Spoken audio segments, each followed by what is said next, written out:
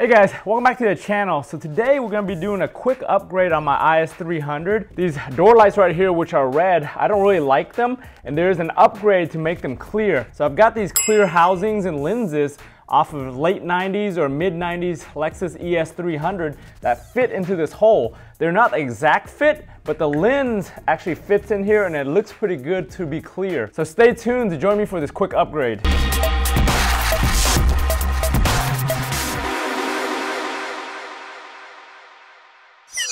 Before we get started on today's video, I wanted to show you guys this Top Dawn Tornado 4000 battery charger I picked up. This thing is only like $28 on Amazon. And if you're like me, I have two cars and I don't drive both of them all the time. So the one that's parked for like over a week or 2 weeks usually gets a drained battery. So I picked up this thing to kind of trickle charge and maintain my battery. And this thing is pretty nice for $28. Looks like it charges up to 4 amps. And it actually does a lot of different batteries. Lead acid, which is their normal battery. It does lithium ion.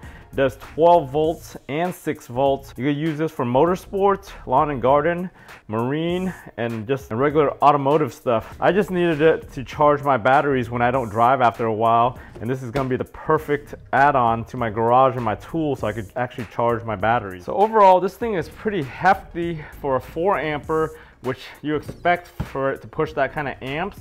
And it comes with two different plugs right here. It comes with this plug right here, which you can permanently attach to your battery terminals and leave this somewhere to plug up and charge. And then it comes with your normal alligator clips that you can just clip on the terminals when you need them.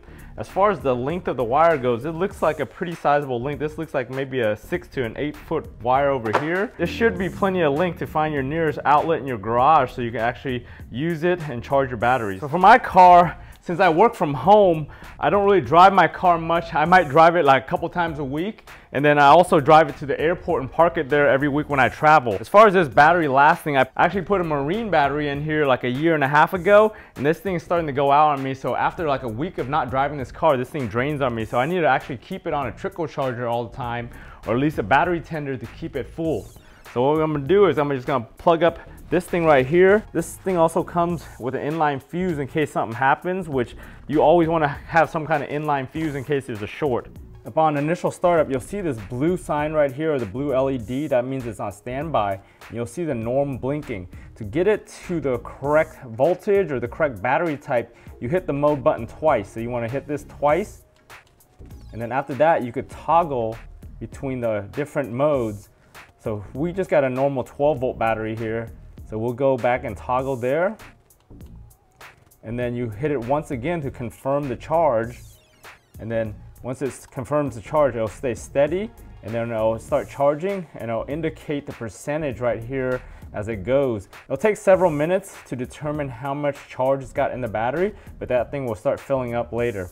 There is a repair option right here. I'm assuming the repair option is to actually repair the battery by doing several charge and discharge cycles. So according to the instructions, the repair mode actually does an engine pulse charging. So this is an advanced recovery for storing and repairing old idle batteries. So I found these lenses on one of my junkyard trips and they looked like they fit at the time, and I had read somewhere about them, so I just pulled them off the car while I was there. I looked at these before and I think this back area is actually the same on the IS300. It's the Toyota Ichiko 12 volt PP. So I think this is the exact same on the IS. The only difference is the lens. This lens is pretty much flat. I think the red one has got an angle and a taper to it. Once we take it out, we'll compare the two. Once I'm in there, I'm gonna go ahead and put in some new LED bulbs I got from NOVsight. So these are 194s designed for the little small bulb. So I'm gonna go ahead and swap all those out and change them to these. First thing we wanna do is just pop this one out. The easiest way is to just actually pop your actual door panel right here on the edge. So you get your hand behind there and actually pop it out. Just get this thing under here and then just pry that off. Put your finger back there and then you just pull this thing out. We'll go ahead and compare this side by side with the clear one. As you can see, the back piece is exactly the same as the one that came out of the ES. Nothing is different about it. It's got the same markings and everything on it. The only difference is this lens right here. So we could go ahead and just pop this lens off right here. Reuse the IS one if we want. Bulb out, put in the new ones. So on these NOVsight ones, I'm not sure if they're polarized or not. They don't really say they are. They are CAN bus according to the writing on them. So we want to just go in here and test it out before we finalize the install. So back over here, I've got the NOVsight in there. Go ahead and plug it in so that works that way. Let me see if I flip it around. So polarity doesn't matter with the NOVsights. You can put them in either way and they'll work. So we're good with this. I'll go ahead and snap the clear lens on and put it back together. You got the clear lens, just snap it in, put it back on here, and there it is. If you see this in person, you'll notice it's recessed, but from far away it doesn't really matter and you can't really notice it. All right, we're on the other side. Should be pretty easy to pop this guy off too. The ones that come with the IS are actually left and right oriented with the R and the L on them. The clear ones don't have any of that orientation on them.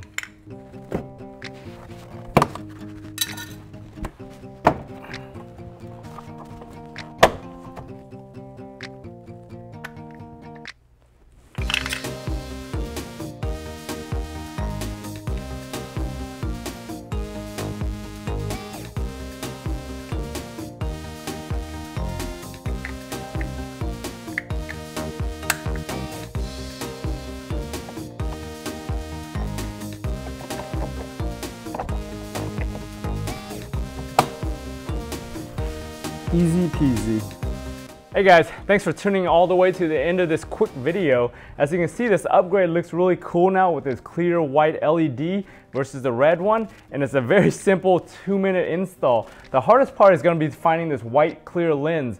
I'll post the part number down in the description once I look up from the ES300 and see if you can actually buy it from the dealer still. Your best bet is to go find a U-Pick junkyard and find one of the mid to late 90s ES300s. They should use this one along with the LS's and some of the other Lexuses from that era. If you guys need that battery charger or the light bulbs or anything, go ahead and check out the links down in the description. I've got links to Amazon. And if you guys haven't subscribed to my channel yet to stay on top of my different projects for the IS300, the IS250, the Sienna, whatever I'm doing in the garage, go ahead and subscribe to the channel. Remember guys, for all these projects, whether they're big or they're small, if I can do it, you guys can do it. I want to thank you for watching and I'll talk to you guys next time.